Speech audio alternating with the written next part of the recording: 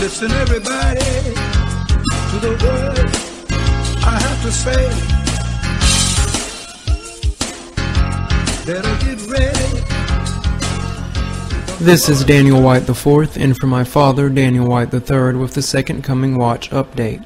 This is update number 487. Let's take a quick look at today's prophecy-related headlines, which point towards the second coming of the Lord Jesus Christ and the end of the world as we know it. First, according to the Washington Post, several hundred troops in green camouflage without insignia and carrying military-style automatic rifles entered and secured areas of the civilian airport in Crimea's regional capital of Simferopol early Friday, and they deployed elsewhere, drawing protests from the new Ukrainian government against what it called a Russian invasion.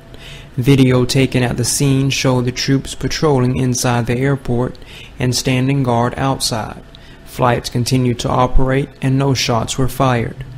In an unscheduled appearance at the White House on Friday afternoon, President Obama said the United States is deeply concerned by reports of military movements by the Russian Federation inside Ukraine, and he warned that there will be costs for any military intervention. He added any violation of Ukraine's sovereignty would be deeply destabilizing.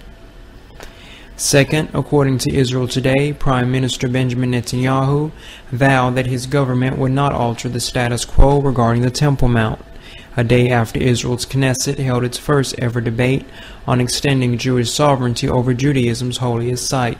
The Prime Minister's spokesman said, "The policy of the government of Israel has been and continues to be the maintenance of the status quo at the Temple Mount, including freedom of access for all faiths to the holy sites." The reason behind Tuesday's Knesset debate, of course, was that currently Jews and Christians, all non-Muslims in fact, do not enjoy full religious freedom at the Temple Mount. Third, according to Israel National News, the Islamist Basij military force in Tehran ran a special military exercise on Thursday and Friday, preparing for an Iranian takeover of Jerusalem. The exercise, entitled March to Jerusalem, included training in the event of such a takeover, drills for the protection of cities, assistance and rescue, dealing with social unrest, the protection of sensitive and important military centers, dealing with the invasion and landing of Israeli forces from helicopters, and carrying out complicated tactical maneuvers at night. In an official statement, the militia said that the exercise is designed to develop and enhance the capabilities of the Al-Maqdis brigades, improve Basij military competence, and foster a self-sacrificing spirit among the terrorists. The group's commander said his forces need to be, quote, prepared now more than ever for the great liberation battle for Jerusalem, which would avenge for the blood spilled by Western powers. Fourth, according to CNN, North Korea launched 4 Scud missiles into the sea off its eastern coast on Thursday.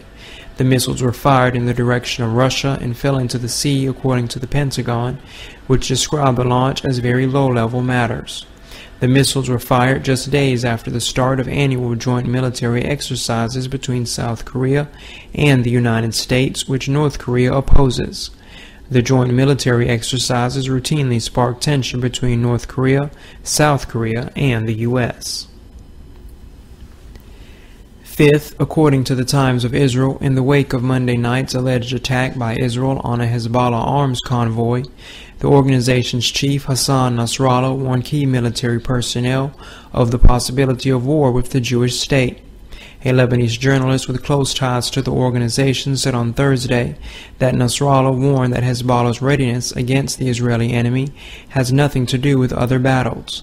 He told his party's military personnel in closed meetings that Hezbollah may be forced to wage a battle on 3 fronts at the same time: in Syria, inside Lebanon, and against the Israeli enemy. Israel put its troops on the northern border with Lebanon on high alert on Wednesday, shortly after Hezbollah threatened retaliation for the alleged Israeli airstrike. Jesus Christ said in Luke 21:36, "Watch ye therefore and pray always, that ye may be accounted worthy to escape all these things that shall come to pass, and to stand before the Son of Man." Our second coming quote for today is from Martin Luther. He said, I hope that the day is near at hand when the advent of the great God will appear, for all things everywhere are boiling, burning, moving, falling, sinking, groaning. You can read these stories in more detail and get more prophecy-related news at secondcomingherald.com. If you are not ready for the return of Jesus Christ, may I encourage you to get ready today by receiving Him as your Savior. John 3:16 says, For God so loved the world, that He gave His only begotten Son, that whosoever believeth in Him should not perish, but have everlasting life. Just believe in your heart that Jesus Christ died for your sins, was buried, and rose from the dead by the power of God for you, so that you can live eternally with Him. Pray and ask Him to come into your heart today, and He will. Romans 10:13 says, For whosoever shall call upon the name of the Lord shall be saved. Keep looking up, for your redemption draweth nigh. Let us join in the prayer of John the Revelator, Even so come, O Lord Jesus.